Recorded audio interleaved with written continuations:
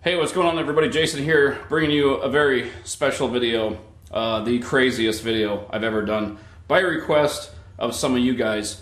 And this is by far the craziest thing I've ever done for an aquarium, is reinforce my floor. I had to go under the crawl space in my house, and I'm going to show you a quick video of that.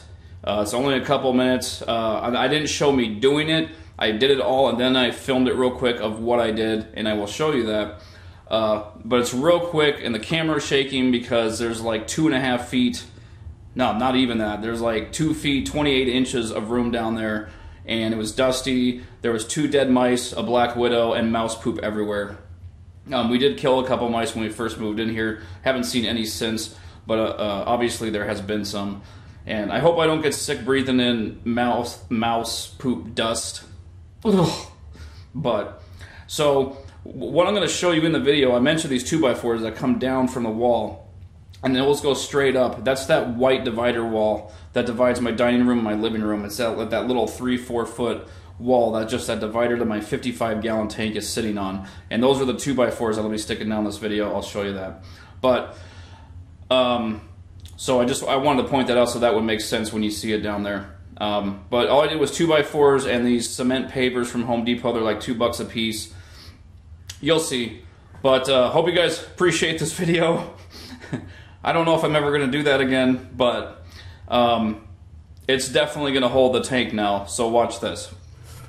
What's up everybody, Jason here. Hope you guys appreciate me, because I'm actually doing a video underneath my freaking house in the crawl space, because some of you guys wanted to see how I do these braces.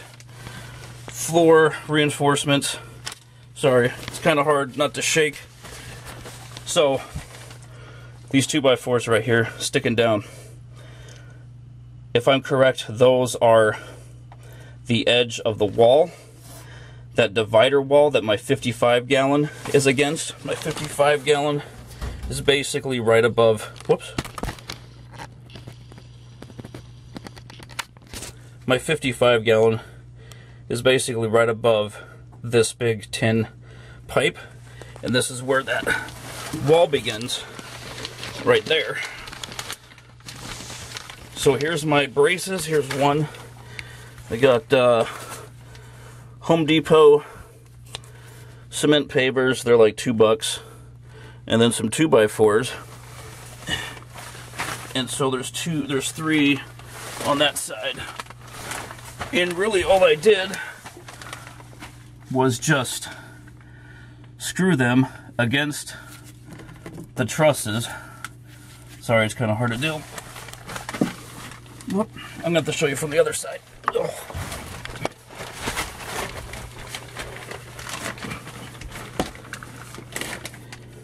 Alright, there you can see the screws. So a screw through the truss into the 2x4 on the other side. And so the 2x4 is actually up bracing the plywood floor itself, and then onto the pavers, if that makes sense. I'm not crawling back under there. There was 2 dead mice and a black widow, and I've just about had it under here. I hope that makes sense. There's that one right there. There's that one braced up there. There's 3-4 screws, and that comes down. So nothing is actually attaching the 2x4 to the paver. It's just sitting on top of it. But, you know, it's pretty sturdy. It's just meant for extra brace. Besides, I've got this big old house brace right here. As you can see, I got big trusses.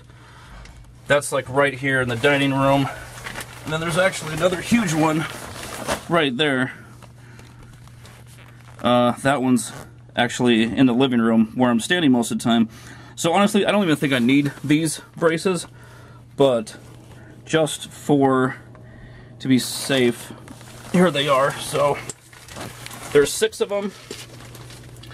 There's 3 on this side, 3 on the other side of this tin pipe, and that's it.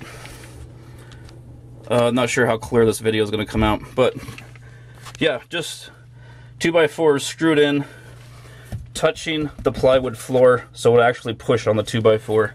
And the 2x4 is on the paver, not attached. But hey, it's just a bracelet. Alright, that's it. Hope you guys appreciate that. Thanks for watching. I'm getting the hell out of here because I've been under here for 45 minutes.